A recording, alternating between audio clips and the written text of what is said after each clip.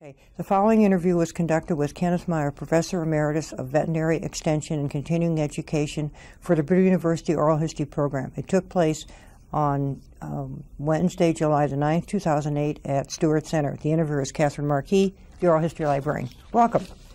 Tell us a little about where you were born and your parents and siblings and growing up in your early years. Well, I was born on a farm near Loudon, Iowa, which is a small community in eastern Iowa between Cedar Rapids and Clinton. I have two brothers. They are 12 and 15 years older than I am.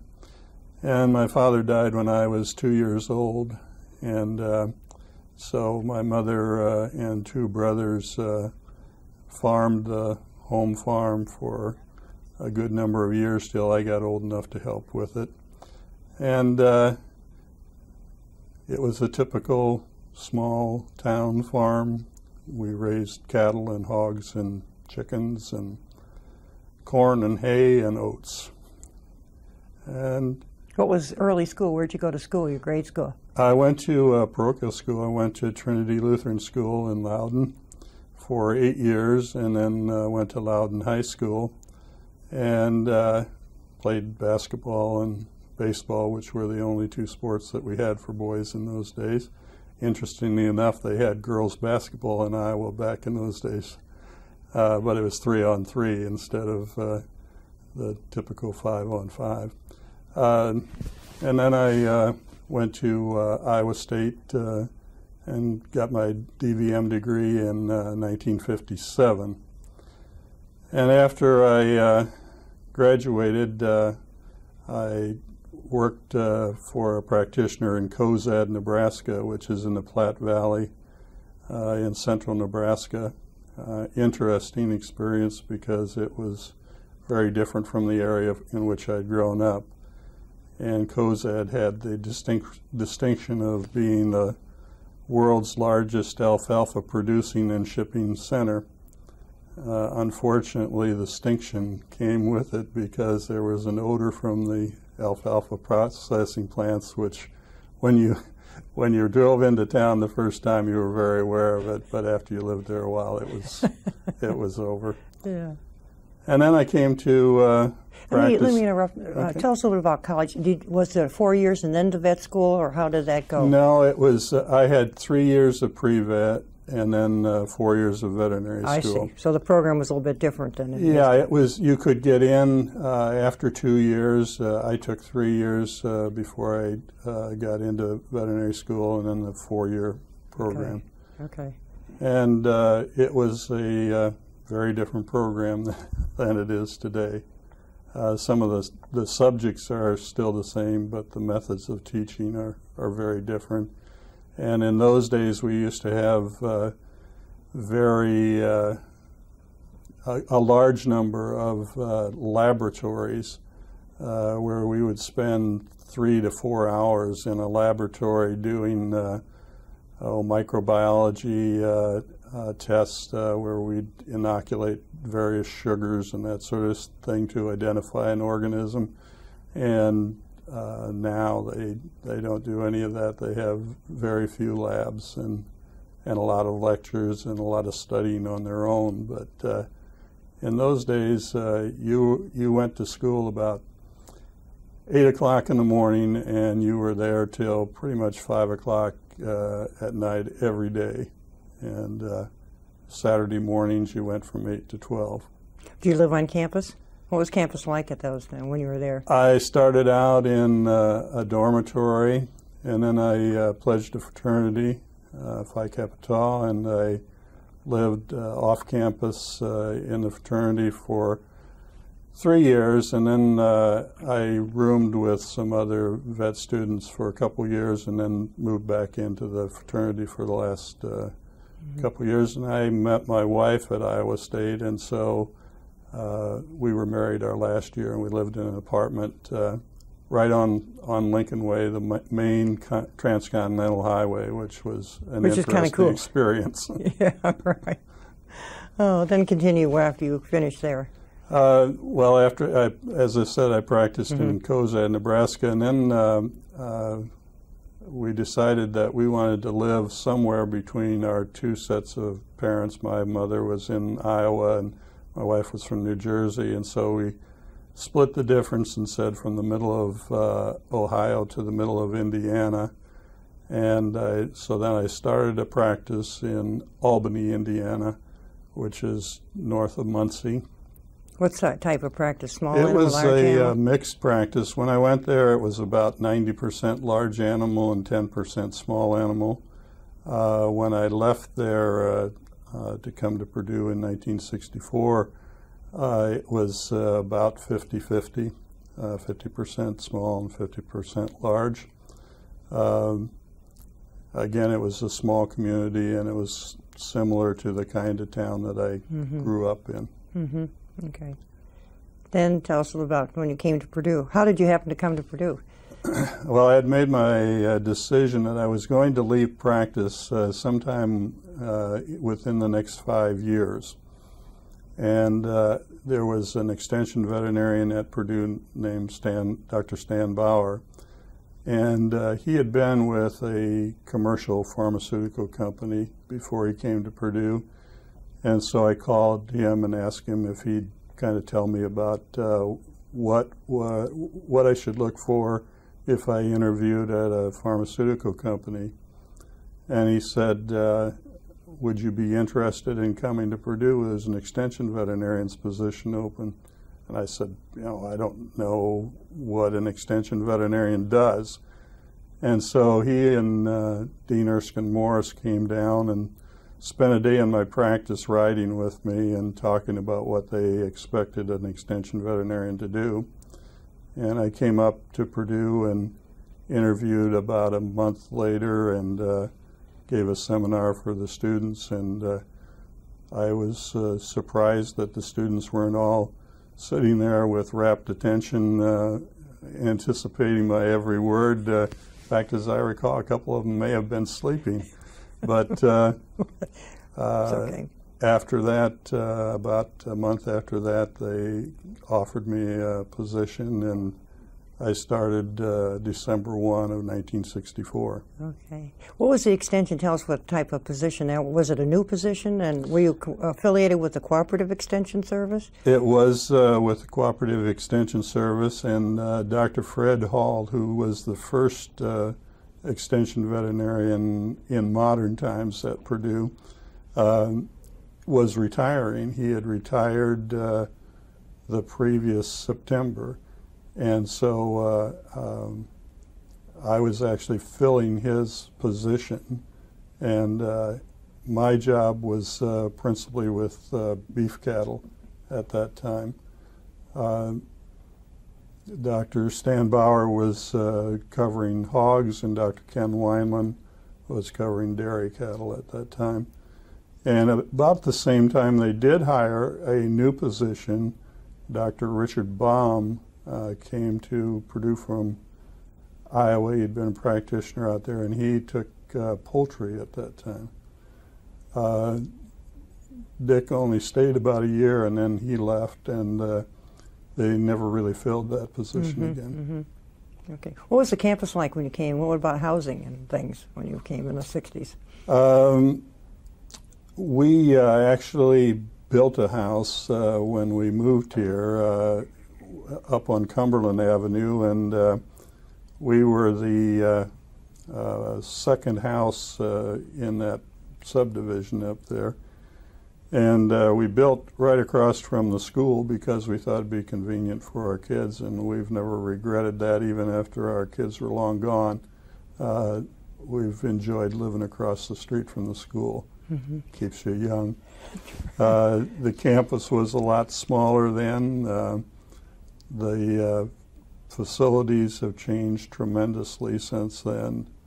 And it was a lot easier to get around campus then because you could drive about anywhere on campus. It was a little more dangerous though because the students were constantly running across the street early in the fall, but it was a nice place in those days, and have fond memories of it. What was the facilities for the vet school? I know they've expanded, but what was it? What were the buildings that were there at that time? Well, at that time, the school was about 5 years old, and so the facilities were really pretty new, and they existed that way up until 1995 when a new building was dedicated. But the old veterinary path building, the old veterinary science building, was incorporated into the new building, and it made a nice combination. Facilities in those days were pretty good for veterinary schools because it was one of the newest in the country. Right, yeah. Let's talk a little about your teaching. What were some of the courses and some of the involvement with the students? Well, you know, initially I started out, I didn't have very much involvement with students because my work was principally extension, and it was visiting problem cases with veterinarians throughout on the, farms. Throughout the state? Throughout the state, and then conducting meetings for producers, initially on beef cattle problems, but then later on, after Dr. Stan Bauer died in 1968, I took over the swine area as well. I took a sabbatical in 1972 at Michigan State, and while I was there, I took a course from Dr. Norman Kagan called Interpersonal Process Recall, and we had to do some videotaping of ourselves in that, and I learned a lot from that, and I thought, gee, I would have liked to have had that kind of exposure before I went into practice. And so I started a course, veterinary client relations, for senior students. It was an elective, and we videotaped them doing interviews with clients, and those clients usually were practicing veterinarians who came in to help out with the course. And we let students see how they interacted with people, and also we gave them an opportunity to critique each other.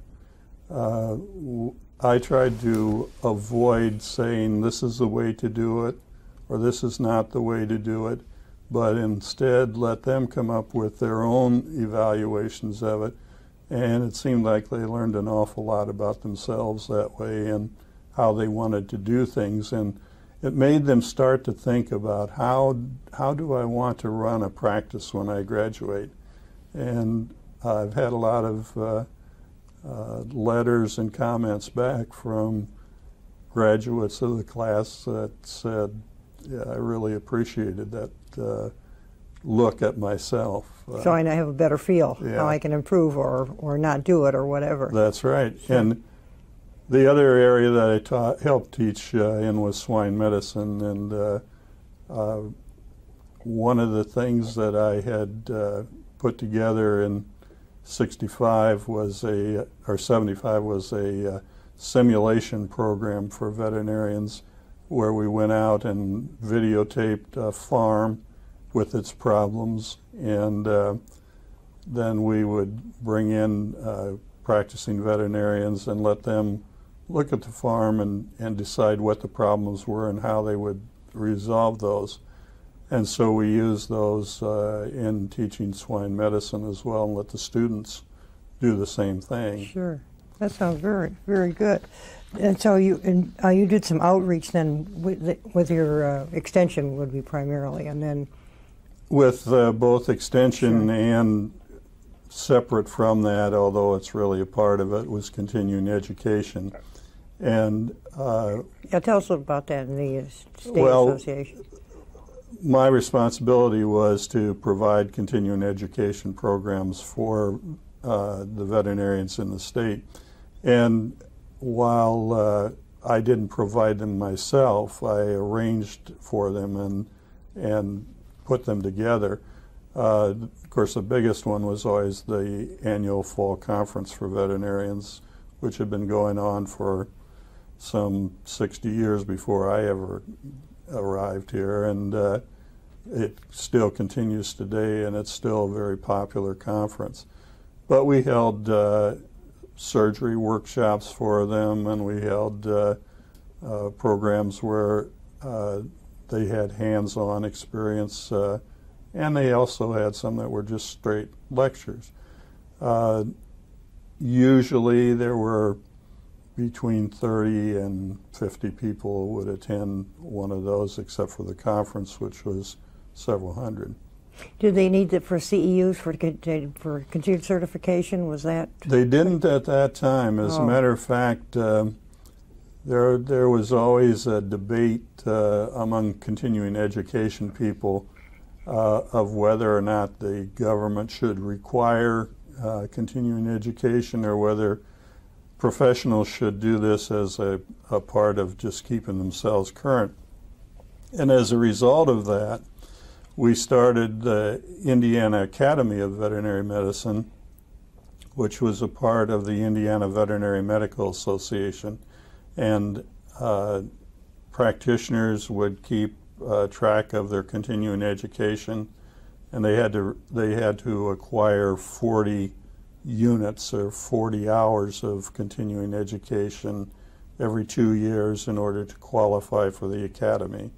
And that was a pretty popular program until eventually the state required that they have continuing education to keep up their licensure, and they had to document it to the state. And so while the academy still exists, it doesn't have its Sure. importance that it had at one time. Right. Have the format of the programs changed? I imagine maybe with the curriculum, or? Well, the format of the programs changed a lot with the ability of TV. Sure. And Sure. When I first started, almost all the programs were done with slides in a carousel, and the speaker flipping up the slides one at a time. Now PowerPoint presentations and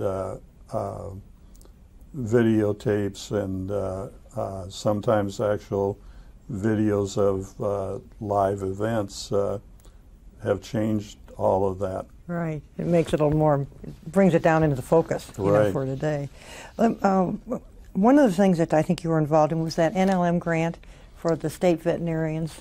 Yeah. That was a very interesting program, as you know, because two people, Katherine Markee, who was interviewing me, and Miriam Drake came to me one day and said, the National Library of Medicine has a program that is providing grants for innovative ways to provide information to professionals.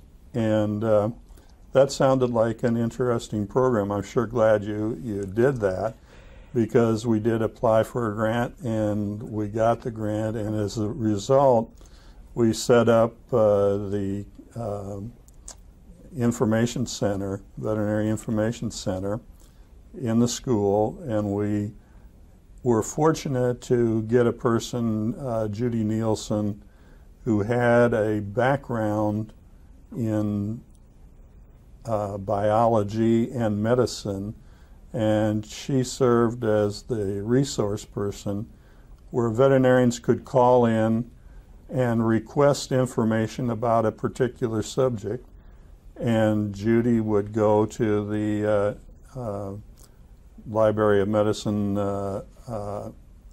websites and pull out that information and send it back to the veterinarians, or sometimes they would just call and ask a question, and she would pull up the information and call them back and give them the answer. Little did we dream back then, you got to remember this was 1976, and little did we, I would have never anticipated that veterinarians would have been able to access information over the internet in the manner that they do today. Right. This was a kind of a tiny footstep towards that. it was a valuable thing. Veterinarians rated it highly as long as it was a free service. But when they had to pay for it, it dropped off considerably because they were unwilling to pay what it would cost to provide that service. Now, of course, they can go to their computer and get 10 times the information that we were able to provide then. But in those days, it was a valuable service, and I think that it did a lot to bring practicing veterinarians and the school together. And it also, what you would call some of the innovators and early adopters of trying to get that information, it got them started looking at other sources rather than just books and journals. Sure. Good point. Yeah, that's right. What was your? You served up a couple of deans. When you came, Dr. Morse was the dean, and then Erskine Morse was the dean who hired me, and he was the dean from my term of 1964 to 1970. Jack Stockton was the associate dean, been there a couple years before 1970, and he took over as interim dean, and then subsequently was named dean. And he served as dean from 1970 to 1985. And then Hugh Lewis took over as dean. He actually came in 1986. He had been appointed as dean, but he had some obligations with the pharmaceutical company that he was with that he had to fulfill before he could actually come on board. And so in that period, Dr. Billy Hooper kind of took over. Yeah, right. And then after Hugh Lewis was then Alan. I retired. When I retired, Hugh Lewis was still dean, and then of course Alan Rebar followed Hugh Lewis, and then Willie Reed followed Al Rebar. Right. Dr. Morse, he's passed away though, hasn't he? Yes, Dr. Morse died, oh boy, it's been at least 10, 12 years ago. Right, okay. Any particular comment on your specific research areas that you've been involved in and getting support for it? There were, in addition to the NLM grant, I started out originally doing work on cattle diseases, bovine respiratory diseases principally, and there was a program called preconditioning in which cattle were vaccinated at the farm of origin and weaned from their mothers well ahead of the time that they were shipped to a feedlot to be fed out.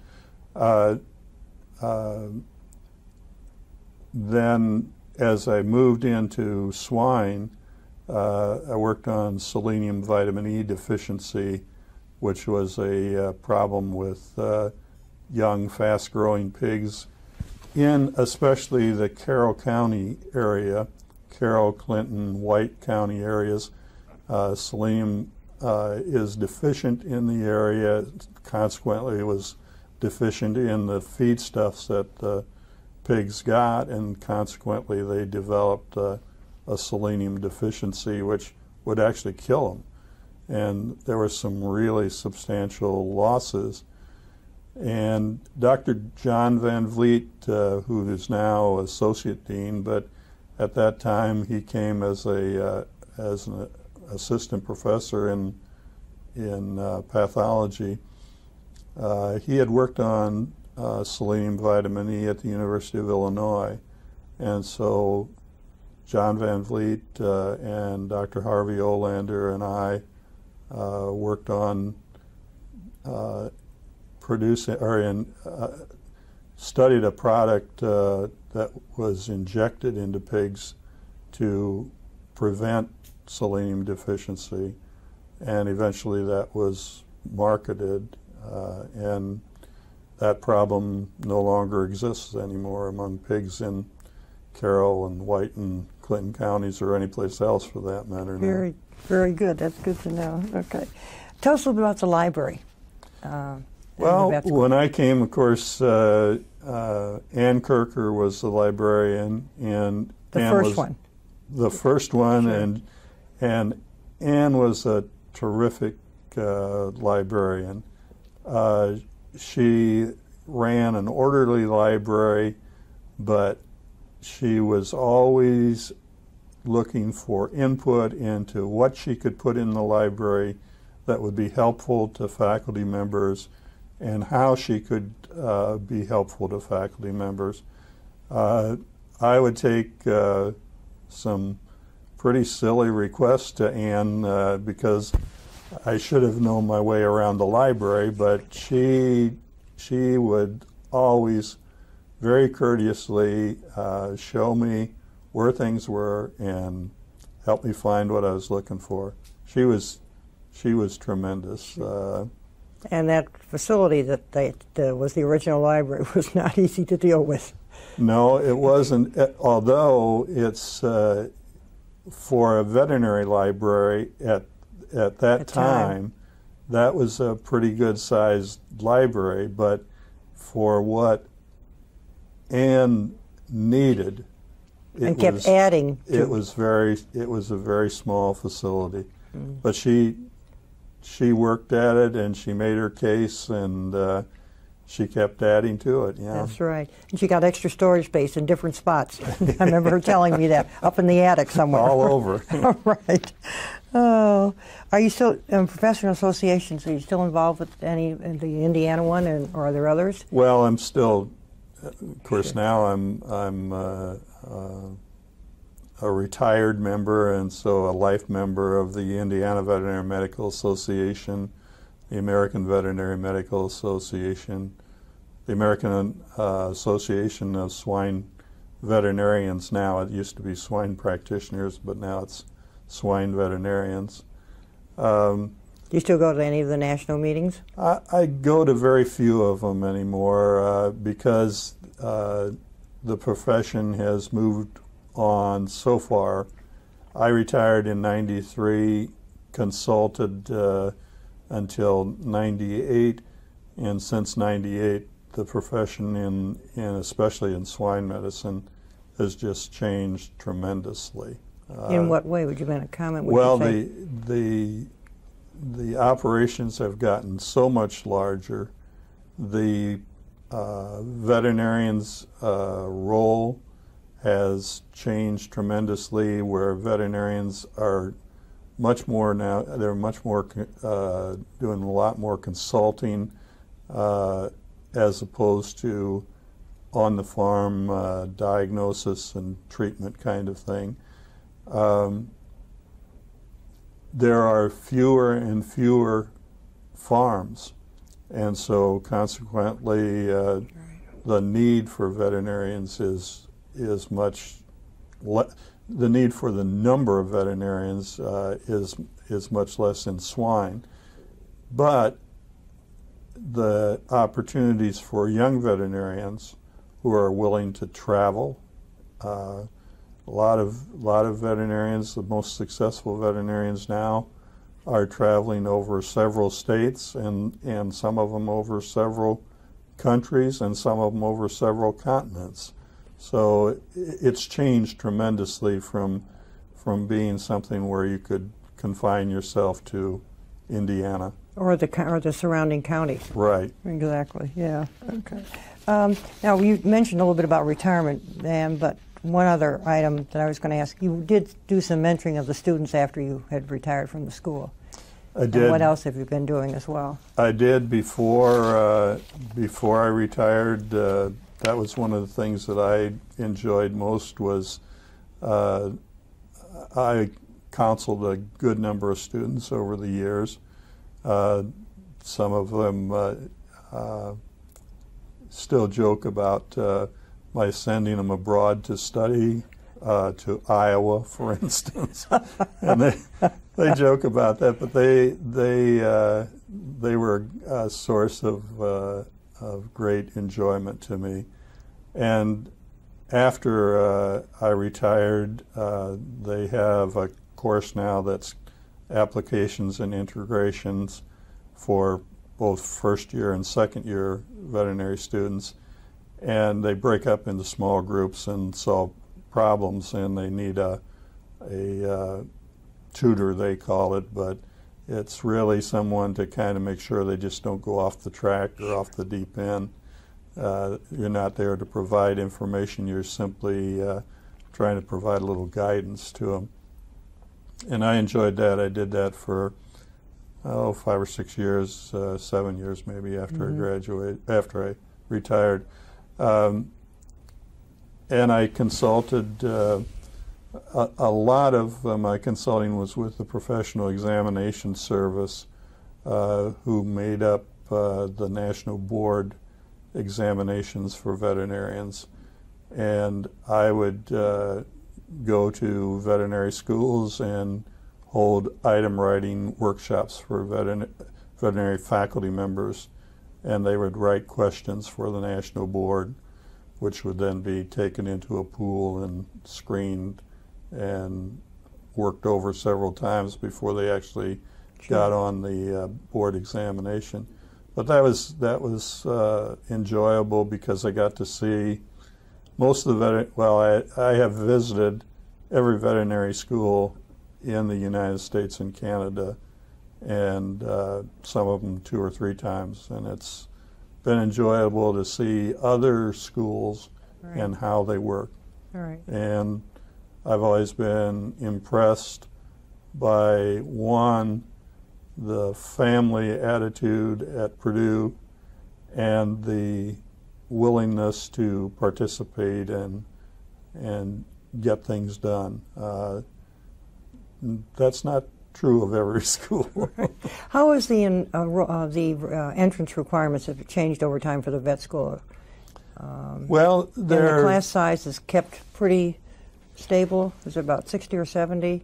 Yeah, the class size when I first came in '64 was about 60 students, and we got up to 72 when the federal government provided funds for taking out-of-state students. And so we got up to 72. Then when those funds dried up, the faculty made a decision to drop back to 60. And now it varies. One of the things that's different now, I think about the time I came there were maybe 200 or 200 plus students applying for those 60 positions. At one time, it got up to between 800 and 900 students applying for 72 positions. I think it's still pretty high. I don't know exactly how high it is, but it's still a large number of students applying for essentially 60 positions. But the school has found that those students also apply other places, and so they have to offer more than 60 positions to be sure that they do maintain 60 students. But the requirements, when I first came, two years was pretty much the standard pre-veterinary. Of course, now most students go 4 years, so they really have got an 8-year program versus a 6-year program. There are still some that only go 6 years, but I'd say the majority is probably higher than that now. Have the graduate work increased? I mean, is there more masters and PhDs that are moving in this area for the vet school? No, more than compared to when you came? Probably not in actual graduate work, but within the clinical area, that has the number of people that go on to internships and then go on to residencies, that has increased, and the number of of people that are board certified, who pass boards in a particular area like surgery or cardiology or microbiology, or those areas have increased tremendously, and a lot of them are now in private practice. And so where it used to be the only board certified people, or the majority of them, were on the faculties of veterinary schools, now you have board certified practices where the entire practice are board certified surgeons or board certified ophthalmologists. Mm-hmm. And that's tremendously different than it used to be. Sure, that's right, yeah. Now we'll move on to your favorite Purdue tradition. Well, I think that the I Am an American that's played during the flag ceremony before football games, that's my favorite tradition. And I always enjoy that, and I enjoy watching the fans from the opposing team, because for many of them, they haven't heard it before, and they're really taken by it. Yeah. I have to share one story with Please. you. A friend of mine, a cat practitioner from Philadelphia, was out here speaking at the fall conference, and she had gone to the University of Connecticut for undergraduate and to the University of Pennsylvania for graduate, and at that time, or for veterinary school, and at that time, Connecticut was not a football school at all. Neither was Penn. And I said, Sue, why don't you stay over and go to the football game with me on Saturday? Because you've never been to a big-time college football game. Well, she decided to do that. And that was at the time that Bill Moffitt was in charge of the Purdue band. And if you recall, at that time, he had the long trumpets, and the national anthem was played with a lot of frills. And Sue was standing next to me for that, and she went through the I Am an American and the national anthem, and the tears were running down her face. Really hit her. Well, she said, growing up, or being in Philadelphia, which is the cradle of liberty, it was right. An amazing experience for her. Oh. How about an outstanding event in your life you'd like to share with us? Well, the outstanding event in my life was when I married my wife. Okay. I was going to ask you about your family. You have children? Tell us a little bit. We do. I met Barbara, my wife, in a church basement at Iowa State when we were sophomore students, and we have 2 children, both boys. Scott, who is an executive out in New Jersey, and Todd, who is a producer of a conservative talk show in Indianapolis. Okay, right. And our younger granddaughter is coming to Purdue this fall. Sounds good. Any questions that weren't asked, or any topics that you'd like to, in closing, make some comments on? No. I had an opportunity to read an interview that I think it was Ann Kirker did with Jack Stockton when he retired, and he talked about family at the vet school. And he's right about that. That was probably the most enjoyable part about working at Purdue, was regardless of disagreements, everybody felt that they were family at the school, and that made the working situation a very pleasant experience. Right. One final thing, your school is celebrating an anniversary next year. Do you want to comment for the researchers what some of the tentative plans are? I'm not aware of all the plans for the 50th but the planning anniversary, is in state. but I know that there are a lot of things being planned, and that 2009 will be the 50th year since the start of the school. And one of the things that we're doing is writing the history of the school. And again, that's been a very pleasant experience to go back and dig through the archives and through the publications over the years and see the interesting things that have happened, both the professional things and the serious things, and some of the not so serious things. And also some pictures that go along with it should be interesting to look at, right? We'll be anxious to see that. Oh, well, this concludes the interview, and thank you very much, Dr. Meyer. Thank you. It's a Okay, pleasure. thanks.